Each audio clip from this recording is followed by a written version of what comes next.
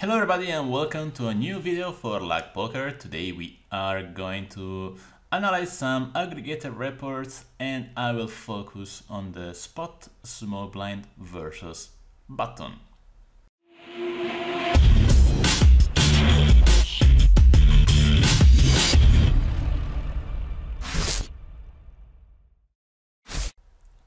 So for whoever doesn't know what an aggregated report is, I think the best I can do is to show you how they work, because that's the easiest way and the simplest way to understand their functionality. And let's do it with GTO Wizard, which does a very good job in implementing them. So we can just go to report and I can select a spot. For example, I will set for today small blind versus button in a 3-bet pot. And what you will see now is a list of all the possible boards. And on the right side of it, there is a bar which expresses the frequency of my cbets and checks, at least the theoretically optimal ones. So by using aggregated reports, what I can do is to check my strategy all over the board. I can, let's say, choose specific boards or kind of board and see how frequency and how big I am betting or I should bet. But also I can see in general in this specific spot, small blind versus button, how much the small blind is in this moment c-betting. So we can see, for example, that I will simplify with one sizing to make it easier to understand as of now. We can see that in general the small blind should c-bet about 60% of the times when is playing a 3-bet pot versus the button. And this is the general one. Of course, we have boards in which we are going to bet more frequently and boards in which we are betting less frequently. For example, we can try to see which are the boards that the small blind should bet more frequently. Well, we just click here and we see all these kind of boards. They are in order and we can see a lot of boards in which is obviously the best choice to just bet every single time. And we see that we have mainly king high boards, a lot of paired boards, especially with a high card. We have this queen jack 10, which of course gives us a big advantage because we have ace king, we have queens and jacks that villain doesn't always have. And we have a lot of, you can just give a look and we see that mainly the high card, king high, let's say, or very dry high card boards are all here, the ones which are most frequently c-betted. We can also do the opposite. We can also check which are the boards instead that we're usually checking. And as we see, by pressing the check, we see a lot of boards in which we are not even considering c-betting. A lot of them are monotone boards, especially the medium ones, but there are also some exceptions. So let's say that something we could do in our strategy is to implement a check range on monotone boards. I think is a good, let's say, simplification, because usually that's what's gonna happen on those kind of boards. But also we see these medium super connected boards like 9-8-7, 6-6, 7-6-5 with a flush draw. There is also some ace high board like ace 8-9 with a flush draw. And but all in all, these boards which are checked at a high frequency, they all look like 9-7-6 with a flush draw, things like this.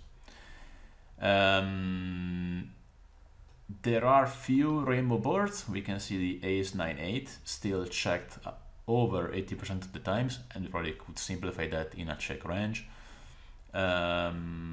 But the few boards which are still checked at a very high frequency, potentially range, are similar in the way they are made, like 9-6-7 rainbow, 8-7-5 rainbow. So we see that when when the flop is something this medium and connected, the small blind really doesn't like to see that, and that's something we should keep in mind.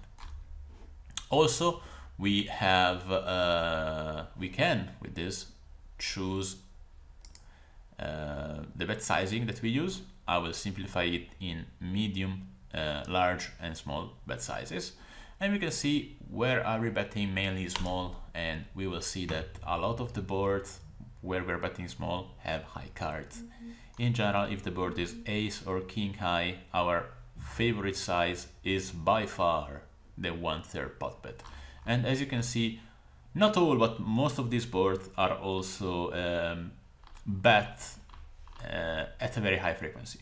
So typically we can say that in general, if we bet with a high frequency, if we are on a board where the frequency of betting is high, we are of course choosing a very small bet size. It makes sense because we are betting with weaker hands in general. Our betting range includes way more medium and low value hands, and so it makes sense for us to bet small, as simple as that.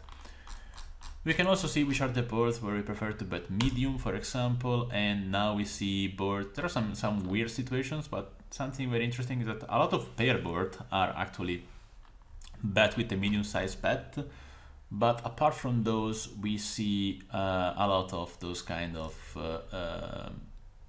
let's say medium, not super connected boards, things like 10-9-3 with a flush draw, or well, 10-2 is the same, of course. We also have things, let me see if I see something else, like, yeah, this like, there is a lot of this 10-9x, also queen 10x, these kind of things. They like to bet half pot a lot. There are also spots in which, technically speaking, we'd like to bet big, and for big, as we see, the solver means 75% of the pot.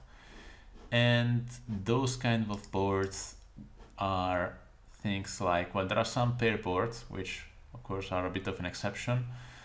There are those medium and unconnected boards, 10-6-3 off, 10-6 deuce off, 10-4 2 off. And those are the boards in which our overpair advantage is the strongest, and that's, in my opinion, why we choose to bet this big. We have a lot of very strong hands here, villain doesn't, and so we are definitely gonna bet big because our value range wants to bet big, and that's pretty much it. But you see, there are some patterns here that we can see, and you know, even if there is a flush draw, doesn't matter much. You know, a board like 10-6 deuce with a flush draw still wants to bet big in general. But yeah, if you want to pick 3 sizing for our flop strategy, I think that's how we should usually try to make it. So we have the small sizing for those boards that we're betting with a very high frequency, and typically with high cards, they prefer the small bet and high frequency. We bet medium, typically on medium boards. So you see, this board is medium height and sort of connected, but not too much, and that's fine. And also we like to bet large on instead those medium disconnected boards, on some also paired boards as well. And keep in mind, don't forget to check range on those very heavily connected medium boards. I think this is of course it's a simplifications. We will have to study some spots in detail, but I think it's a good starting point, and I think that's why it's important to take a look at aggregated reports when we start studying a spot. In one of the next videos, I will start playing some of these spots and with a trainer, and we'll see if our strategy kind of fits with what we just saw.